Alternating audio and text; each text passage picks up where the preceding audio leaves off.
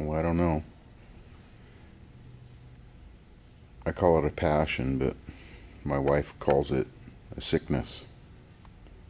Got quite a pile of these guys here. I just have a thing for these old axes. Let's spread them out and have a look at them.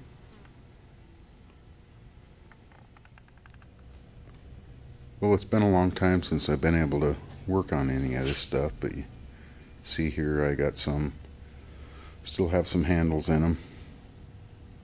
Nice double bit. Some really fine axes here. And it's just up to me to bring them back to life. And it's about time I get started again. So, and that's not all of them. Got some over here. Just a minute. These are some that I have finished up. And a lot of these axes are given to me. Get the head, change out the handle, profile some of them, and get them set up, put a new handle in them, and sharpen them up, put them to use. It's a shame these things just lay around. Got a big old broad axe back there. Look at that baby. It's a good one. I've been hesitant on putting a new handle in it just because it's so cool. It's got wire wrapped around it and everything else, you know. But I may use it someday, so I may get a handle for it. I even have some down here on the floor. There's one brand new handle. That's the only handle I have in the shop. No, I got a hatchet handle right over here. There's all my hatchets. I got one new handle right there. It's the only one I got. Just a box full of stuff. A lot of hatchets that I fixed. I don't know. Tell me, sickness or hobby? I don't know. I think it's a sickness, isn't it? Yeah. Alright. Well, what I'm doing, I think I'm going to take a couple of these axe heads here and do a vinegar soak. I've never tried that before, but I think I'll give it a go. Well, I must say, I have a new friend on YouTube, and Killerman, yeah, Killerman, yes. Anyway, he's into axes, and I think he's getting the sickness also, so. There's just some axes you can't clean up, you know. It's like this one. Man, this thing is in awesome shape. It just has some red paint on it and some yellow paint. The edge just needs to be sharpened up, and I don't want to take the history out of that baby right there. I think I'll just do a slight clean on it and put a handle in it, sharpen it. It's just got too many stories to tell. Pass those on. This is another good one. Look at that. How many years has that laid around? Some axes that I've never even seen before. Look at how heavy that thing is. Here's a little Zenith double bit. Look at that. Just laid around, broke off, and somebody threw it in the woodshed. This is awesome right here. I've showed this one before, but this one's going to be beautiful when I get done. Bear with me, guys. I will get through this. My axe mentor passed away on me.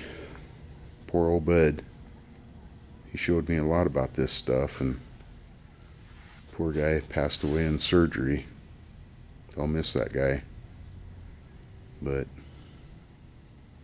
he shared some things with me. Showed me how to hang an axe and get this stuff done. So, time to get back to work.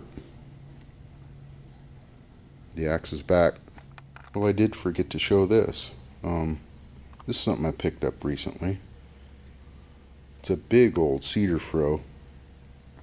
At least that's what we call them here, for cedar. I guess you can use them for oak and It's a shake fro, that's what it is, split and shakes.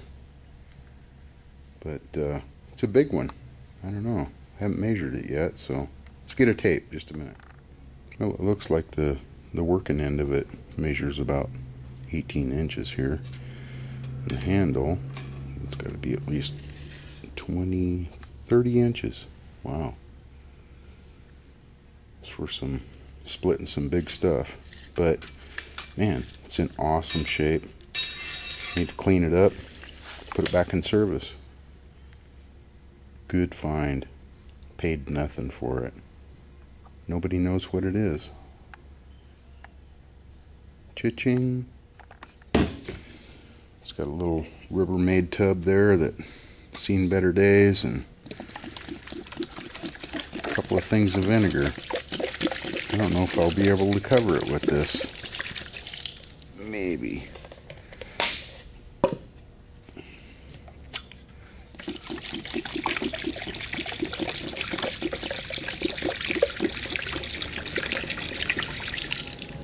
Oh, just barely. Right on. Well, let's let that set overnight and see what that looks like tomorrow. Well, there was enough room, so put a few of those in there and we'll check them out in the morning. Over and out. Well, here we are back in the shop this morning. I don't know, it looks like it's doing its thing. It's bubbling away in there. I don't know if you can see that, but some bubble action going. Looks like it's cleaning it up pretty good.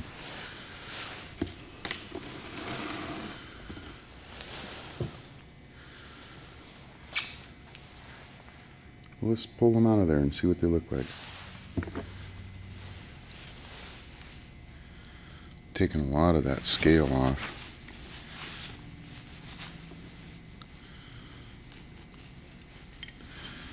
I'm thinking that worked pretty good.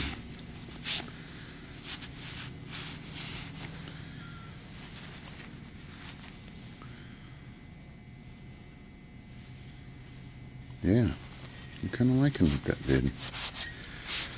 And rinse that off and clean it up.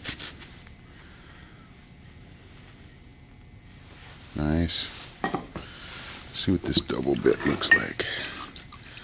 Oh yeah, it's been working it over really nice.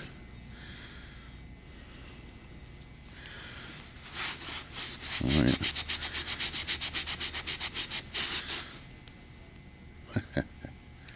Looking pretty nice.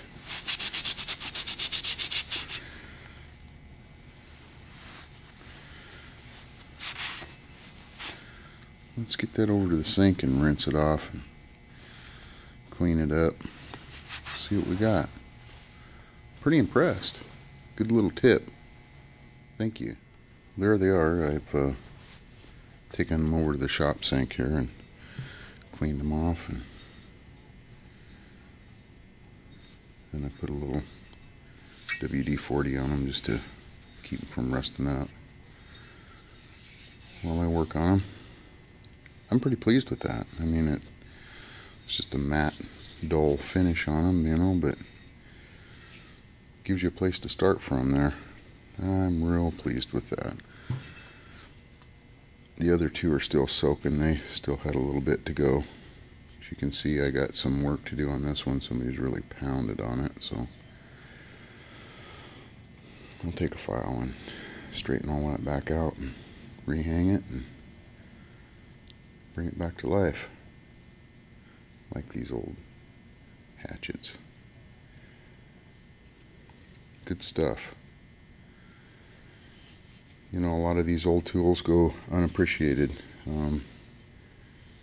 People used to use them, work with them, and so when they're beat up from heavy use that way, I understand it, but modern days when we're just out hobby cutting and playing around, people beating on things because they don't know how to chop wood or split a stick of wood, you know. That irritates me, and tearing up the handles in them because they don't know how to split around. Anyway, so I like to find these things and bring them back to life. Appreciate them. And I think you guys do too. Well, got to pick up some handles and keep moving forward and make some good tools here. Thanks for watching. Okay, well, I got back to the shop a couple hours ago, and this is what I've got done so far. I'm very pleased with the vinegar bath. It's cleaning these things up awesome. A little bit of red paint, you know, I can get that off. I'm going to show you. This is the one that I just worked on. It was all mushroomed over, and I thought maybe I could fix it and file it out straight, but you know what, you just can't stretch that steel. It should look like this, you know. So I filed and filed and filed and just couldn't get it done, so I put it on the belt sander and just rounded it over, and it's the best I could do. But that's the original handle that came in it, and I just rehung it, sanded it, put some linseed oil on it. Anyway, this project's moving along, and more to do. Got 3 more over in the vinegar bath right now, so I might break this up into a couple of parts because I don't want this video to be too long. So, but there is something I want to show you. Just hang on. I haven't shown you this yet. Well, I've been hesitant on showing you in my shop because it's a big mess. But we do have quads, bikes. There's the canopy for my truck. Ooh, bought a new TV. Anyway, this is what I want to look at right here. I bought this set of grapples. Isn't that awesome? Actually, I didn't buy it.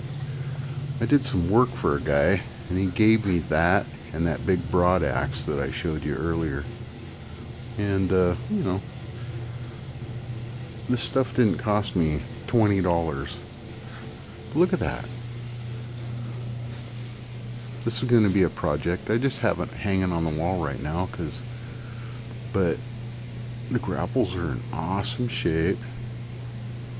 I just want to take the handle out of it, sand it down, and just do a big old linseed oil thing on it. Anyway, this is my junk. There's my bushcraft shelf. It's all on the floor and over there. There's my bench. That's where I've been working. Look at me. Got a bunch of junk. I'd show you the other half of my shop, but that's where my business is. That's where my vans are and my trucks. And it's got my phone number and my business all over it, and you could call me, but I probably can't drive clear to your house. So anyway, here it is. This is where I work. Oh yeah, I do shoot some deer and stuff. One fell down. Anyway, keep on bushcrafting. I'll show you an update. I'm going to build my dad an axe out of this bunch. He needs a double bit, I think. Thanks, everybody.